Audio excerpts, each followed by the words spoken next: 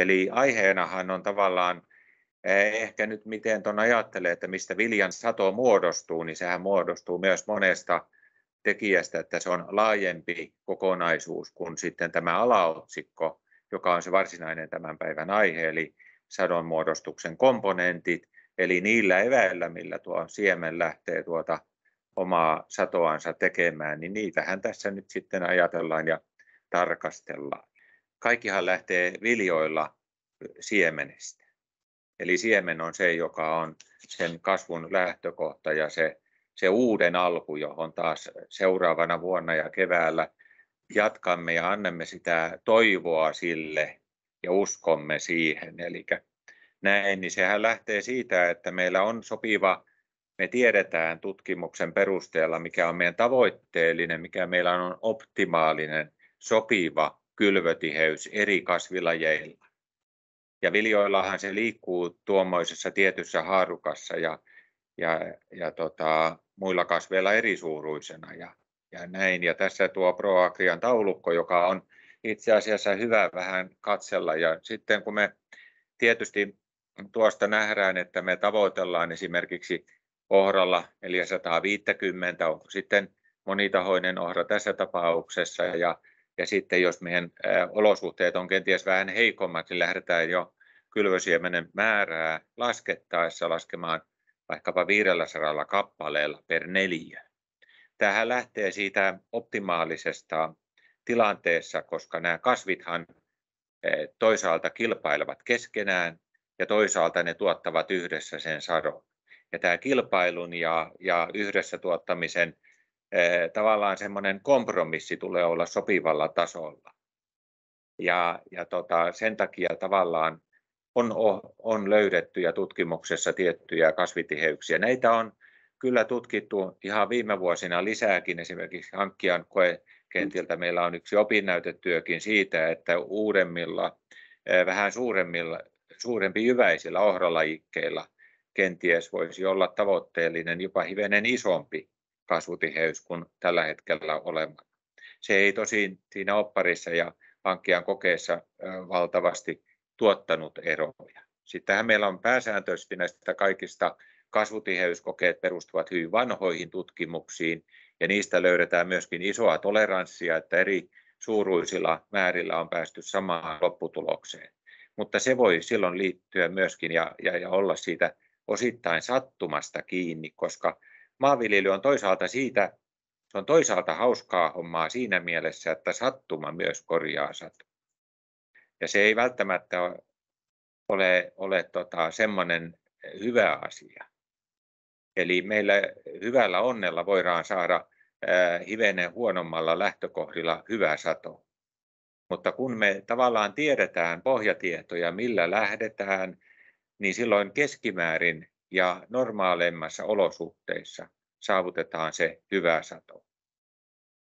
Eli kylvösiemenen määrä meillä nyt on määritelty ja sitten me kylvetään näitä siemeniä sinne peltoon. Mutta entä sitten?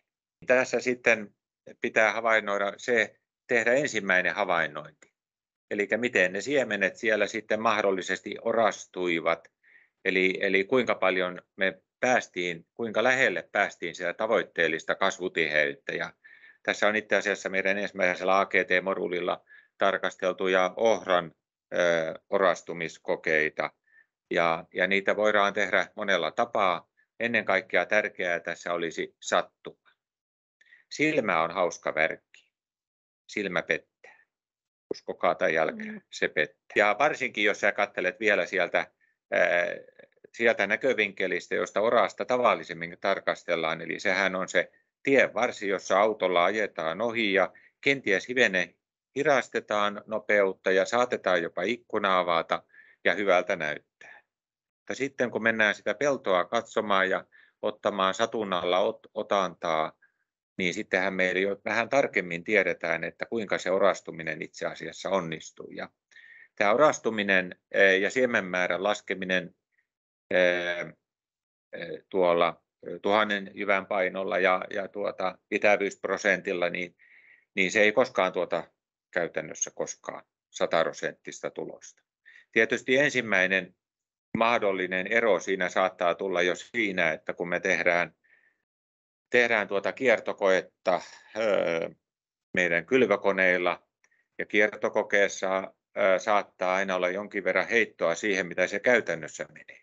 Mutta jos meillä on jämptit, tiiviit välykset ja silloin päästään yleensä hyvin lähelle sitä samaa kasvutiheyttä tai sitä kylvösiemenen määrää, mikä on meillä tavoitteellinen juttu. Eli tässä suhteessa meillä osittain joskus hämärtyy se, että mennään noin arvoilla. Noin arvot aika usein tuottaa keskimääräisesti hyvän tuloksen, mutta eihän me keskimääräiseen tyydytä. Eihän. Mehän tavoittelemme hyvää satoa. Ja siihen me tarvitsemme havainnointia, me tarvitsemme sitten kirjanpitoa ja ylöspistämistä. Tässä on hyvin yksinkertainen esimerkki tuosta laskukaavasta, eli jos meillä on 12,5 senttimetrin riviväli, niin 80 senttimetrin mitalta laskettaessa niin saadaan 10% neliöltä olevien oraiden määrä. Ja näitä kun lasketaan useasti ja vaikkapa tätä keppiä heittämällä eri kohtiin, jotta me ei oteta sitä silmän parempaa kohtaa. Silmähän hakee aina paremman kohdan näissä. Eli tässä kohtaa me on nähty ensimmäinen havainnointi siitä, kuinka se orastuminen suhteutuu siihen, mikä lähdettiin kylvössä tekemään.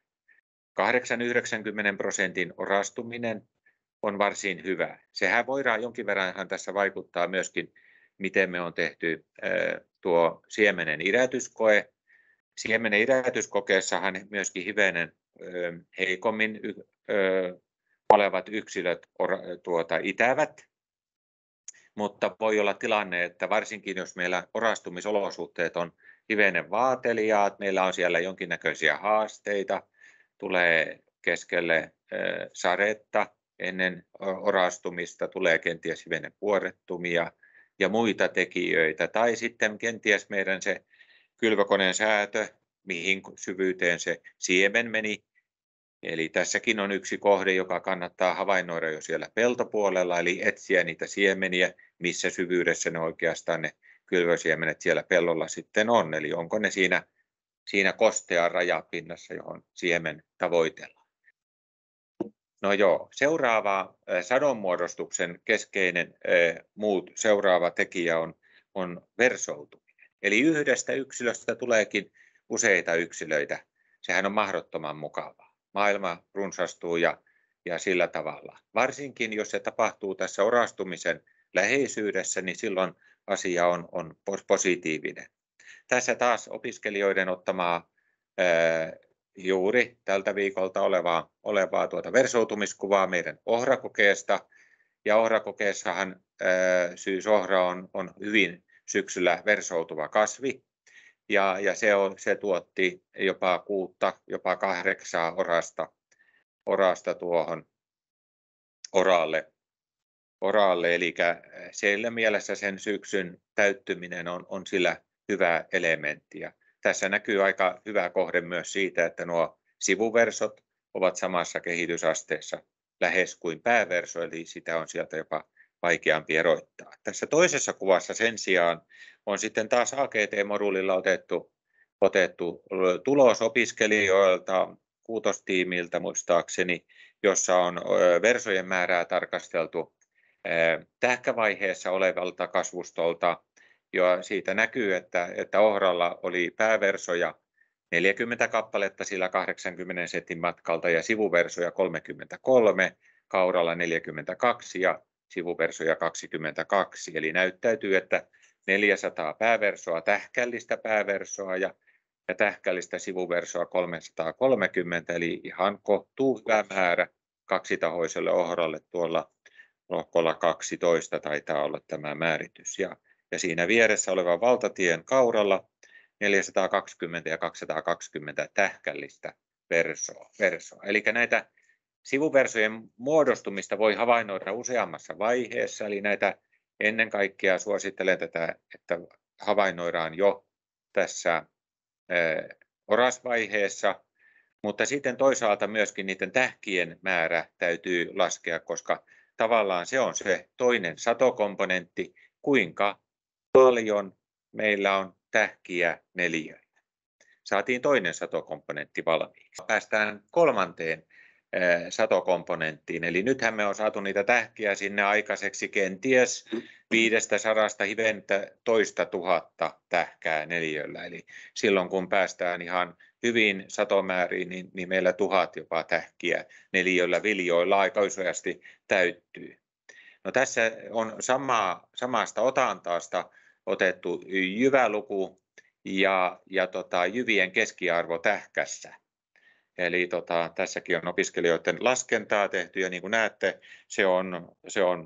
siinä on jo vähän hommaa alkaa olla tässä hommassa, mutta tässä tehty perusteellista työtä ja nähdään, että ohralla on ollut esimerkiksi pääverson tähkissä keskimäärin 13 jyvää ja sivuversossa 5,33 ja kauralla ton verran.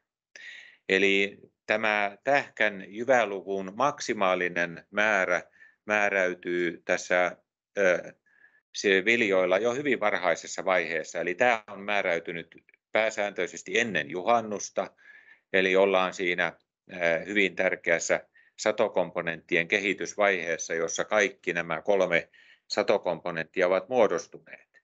No, olosuhteet voivat tietysti muuttaa edelleen tekijöitä, eli meillä sitten voi tulla olosuhteita, jolloin se karsii niitä. Joskus se tavataankin siten, että jos tarkastelette vaikkapa vehnää joskus, niin näette, että sen yläosassa löytyy sellaisia vähän valkoisia kohtia, jolloin näkyy surkastuneita jyviä. Eli silloin sitten olosuhteet taas ovat tehneet sen, että se kasvi on nähnyt, että vaikka siinä kesäkuun puolessa välissä on ollut näin hyvät kasvuolosuhteet ja tähkäaihioon on kertynyt näin paljon jyviä, niin niitä osaa ei se kasvi jaksa tuottaa. Tämä on toki tosi työläs, mutta varsinkin tuo jyväluku on kohtuullisen helppo sentään kuitenkin laskea jo siellä hauskalla iltakävelyllä pellon piantareilla. Ei piantareilla, vaan ihan kasvustossa korilla. Näin, ja katsotaanpa sitten vielä se 4. satokomponentti, joka tässä näkyy. Eli vasta loppuvaiheessahan voidaan määritellä se siementen koko. Eli tämä on viimeinen satokomponentti, ja jos olette seurailleet joskus näitä vaikkapa maaseudun tulevaisuus ja kun sadon seurantaa meillä on, niin nyt jos meillä sateita on aika usein, niin kuin monena vuonna on tässä ollut, heinäkuu on aika kuiva ollut. Ja sitten puhutaan aika paljon myös siitä, että onko sateista vielä apua. Aika monessa kohtaa täytyy sanoa, että pääosa sateista ei enää auta. Mutta tähän yhteen tekijään siellä heinäkuun puolenvälin jälkeenkin vielä se voi auttaa, ja se on tähän siemenen kokoon.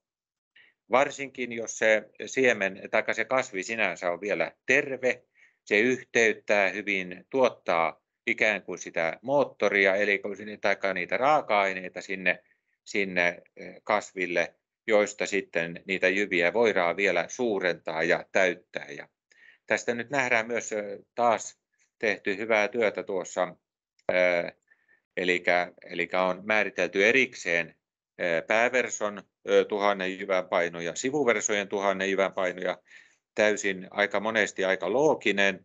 Jos meillä sivuverso on varsinkin kehittynyt hivenen myöhäjättöisesti ja se on kehityksestä jäljessä, niin silloin sen 1000 jyvän paino jää pienemmäksi ja siemenet pienemmäksi. Kuten tässä nähdään, että ohran tuo 34,6 on aika tavanomainen. Sentään ohran jyvän paino, toki meillä on paljon isompiakin jyviä vielä olemassa, mutta sitten sivuversossa merkittävästi pienempi.